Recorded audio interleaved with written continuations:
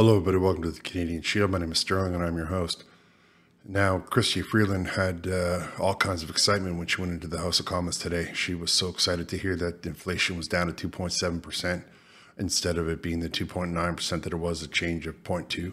And she was ready to show the whole wide world that she's somehow some sort of mathematical genius, even though she has absolutely no idea how to. I'm sure she doesn't even know how to balance her own checkbook. I mean, when she first came back to Canada, she had to get her parents to co-sign. So I don't know that she's very good with her money. However, I would point out that when she came head to head with Pierre Poilievre, because of course Justin Trudeau wasn't in the house again, he put her down so quickly, like he just put her right into her place, that she had to freak out. Like she lashed out. She started body shaming. She started to talk about people's looks. I mean, it's really kind of sad to see somebody who thinks that they're like so elevated and so mature and so intellectual to just be reduced to body shaming and name calling. I mean, that's really what you want. You want to be the leader of this country, right? I get that they think they're bringing in Mark Carney, but secretly in the back of her mind, she thinks that she'll get more popular support from the people, right? And that's the best she has, right? The guy counters what she has to say smoothly, plainly, just like Pierre Poilievre always does. And she returns with how he looks. I think that that's kind of pathetic, personally. Now, before I get into it, I would encourage you to like, comment, subscribe, hit the notification bell, share this channel with your friends. All right, let's get into this. So here you can see that why she got sad in the end, right? She came in because she heard 2.7 and she lost her mind, which is, again, only against April, right? So, or April was 2.7 compared to March, and then they released those numbers in May. And they'll release a new set of numbers in June, which will be against May, and things of that nature. Like it's a very short accumulation time. However, she doesn't quite understand how economics works. And so 0.7 above, like 2 is okay. 2% is okay for the bank. 2.7 is way higher than they want it to be, almost a full point. And then to an economics person, a full point is a lot, right? When you consider that they think in terms of only having 100 points, right? So because there's only 100 points, then all of a sudden you have to realize that 0.7 of that, a considerable amount that could represent hundreds of millions of dollars. It could represent $4. It just depends on the equation. When it comes to the economy, it represents a significant amount of money. And Pierre Poilievre understands that. And of course, Christy Freeland doesn't. So a couple of things that I want to, this is the paper that you see in front of you is taken from the stats can. And there's a couple of things I'd like to point out to you that they put right in the report. I mean, anybody could get this, right?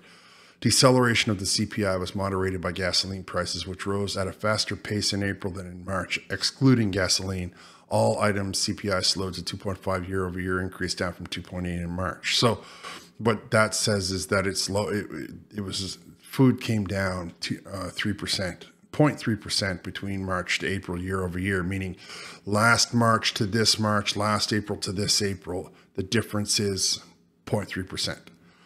Now, if you were to go on a monthly basis, it rose 0.5% in April, mainly driven by the price of gas on the seasonally adjusted monthly basis.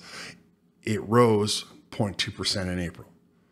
And that means that she was losing her mind, right? Because she thinks now all of a sudden we're going to get loaded. But again, what I'd like to point out to you is that the stats can is indicating that all these market fluctuations were driven by gasoline. Were driven by what the carbon tax is imposing on everybody. And that seemed to have gone right over her head. Like, I swear they were, oh yeah, they brought out people from the back benches to fill the spaces that were empty. They were having a great time until Pierre Poilievre pointed out that, it's still considerably higher than it should be. Now, a couple other things on this paper that I'd like you to look at. I'd like you to look down here on the bottom where it says, from April 2021 to April 2024, prices for food purchased from stores increased 21.4%. 21.4%. That's a huge increase, 21%. Also, over here in the corner, I'd like to point out that in April of 2024, shelter was still up 6.4% year over year. 6.4% higher than it was last April. which is higher than it was. And, it's the highest it's been in history, but she can't handle that. And when that got pointed out to her, she basically lost her composure. And it's just, to resort to this kind of stuff is really, I think, a bit, well, it speaks to the caliber and the character of the human being, honestly. All right, so now I'll shut up and let you listen to the back and forth between the two of them, which was pretty one-sided, if I'm honest. Learned the terrible news that inflation is 35% above target again. And after 8 years, this Prime Minister is not worth the cost of debt interest. And they can't do basic math over there. The 0.7 is actually a third higher than the 2% target. They're patting themselves on the back when they realize that Canadians can't afford to eat, heat, and house themselves. So why don't they, instead of quadrupling the carbon tax on the backs of Canadians, why don't they follow our common sense plan to suspend all gas and diesel tax until Labor Day? The Honourable Deputy Prime Minister and Minister of Finance. Mr. Speaker, the Conservative leader has quite proudly and publicly called for the Governor of the Bank of Canada to be fired. But maybe it's the Conservative leader who should lose his job, because he just revealed his astonishing ignorance of the Bank of Canada's inflation target. The Bank of Canada has a target of between 1 and 3%, and for 4 months in a row, inflation in Canada has been within that target. The Honourable Leader of the Opposition. Not only does the incompetent finance minister not know the inflation target, she doesn't know that you lock in low rates when you have the chance. Remember, the Prime Minister was saying, don't worry, we can double the national debt because interest rates are low. Yep. Glenn, problem is, I told him at the time that they should lock in those rates for 10 years or 30 years with long-term bonds. It turns out they didn't do that, and now $400 billion of that debt will roll over into these higher rates, forcing Canadians to spend more on interest than on health care. Why did he hire the worst mortgage broker in the world to be our finance minister?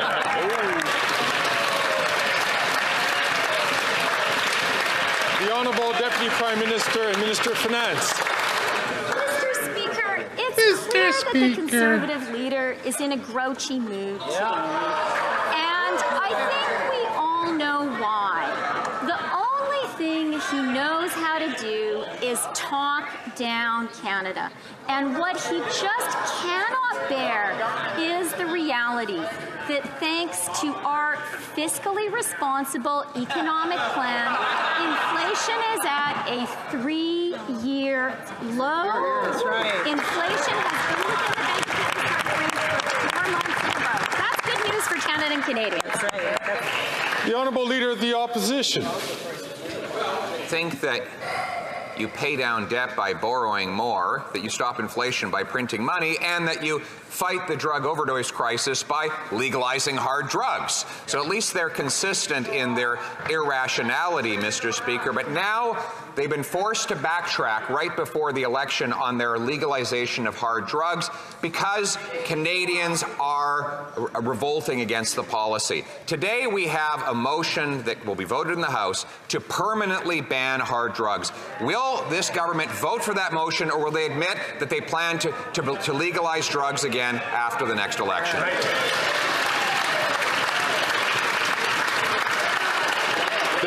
The Honourable Deputy Prime Minister and Minister of Finance. Mr. Speaker, the Conservative leader is wearing more makeup than I am today. That's Now, I think it's wonderful. I'm going to ask colleagues. That's just unbecoming. I don't care what anybody says. Order. Order. I'm going to ask the Honourable Deputy Prime Minister and Minister of Finance to withdraw that comment. We don't comment on the appearances of members. The Honourable Deputy Prime Minister and the Minister of Finance. Mr. Speaker, I'm sorry, I withdraw that comment.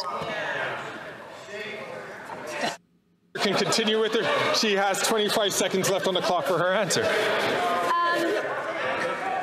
The fact is, Mr. Speaker, the Conservative leader is phony all the way through. He is phony when it comes to his concern about the economy. All he can do is talk our country down. And he is phony when he talks about his concern about the opioids crisis. He tries to score cheap partisan points. It's just not right, Mr. Speaker. Now, it's sad that she would think that the man who's trying to get the economy up and running is somehow phony. I mean, phony, I'm not even sure how you're allowed to say phony, but they'll probably talk about it in some sort of a point of privilege or something. And I don't think that she has any understanding of how the economy works, to be honest with you. I think that she just thought that she was going to have her way. And then she realized that she was the only one in the room who thought that. And now she just, wanted to pout and throw a tantrum and start calling people makeup and all that kind of stuff. I don't think that she appreciates that people are paying attention and that people are serious, and that she just thinks she's like, I mean, who would say that? Some grade, like, what is that, grade 4? Is that grade 2? I mean, what is that? How immature is that comment? Especially from a person who is always, touting the rainbow flag and saying to you, that, like, why would you pull that out? Why would you even pull that card out? Like, what were you hoping to accomplish? Honestly, I don't think that she does think, though. I think that she just lashed out. I think that there was nothing for her, and she knew it, and she just lost her composure, right? The problem with when you live in an echo chamber like the Liberals do is that when they're confronted by somebody who tells them what they don't want to hear, who tells them that they have a different opinion than they do, and they don't care that you don't like that, they lose control. They lose control. They lose composure. They don't have a response to that because they're not able to think on their feet. They're simply just repeating talking points. They're parrots, right? And it's really kind of sad to see her break down like that, but it's kind of funny at the same time. I think that we should all be laughing at her collectively. But to say that Pierre Poilievre is partisan over the opioid crisis. Now think of how twisted your brain got to be to come up with that kind of concept. That he thinks that she thinks all of a sudden that I mean, the logic there is kind of gross, if you want my opinion. She thinks that, he only cares about it because only liberals are suffering under the opioid crisis, or only conservatives are. I mean, who says to herself that it's a partisan, you heard her, a partisan argument that people are dying in the street because of liberal policies, that the economy is in the tank because of liberal policies. Unbelievable how out of touch this group of liberal people are. Like, I can't even imagine what it would be like to be in a room with these guys having a conversation where they're in their little echo chamber. That would be, I mean, I would do that. I would suffer through that just so that I could laugh at them. And it would be funny, but it's not funny because these people get to make decisions that impact the remainder of us, right? They get to make choices and impacts that cause the rest of us to suffer because of those choices. And that ain't funny at all. Not for anybody, not for me, not for you, not for even other liberals, to be completely candid with you. If you're a hardcore, I have a liberal tattoo on my buttocks, these decisions are still impacting you negatively. Anyway, I'm going to wrap here. I want to thank y'all for listening. I would appreciate it if you would share this channel with your friends. Comment, like, give it the thumbs up. I appreciate that. Remember, I have memberships if you want to support the channel further. I'll talk to you next time.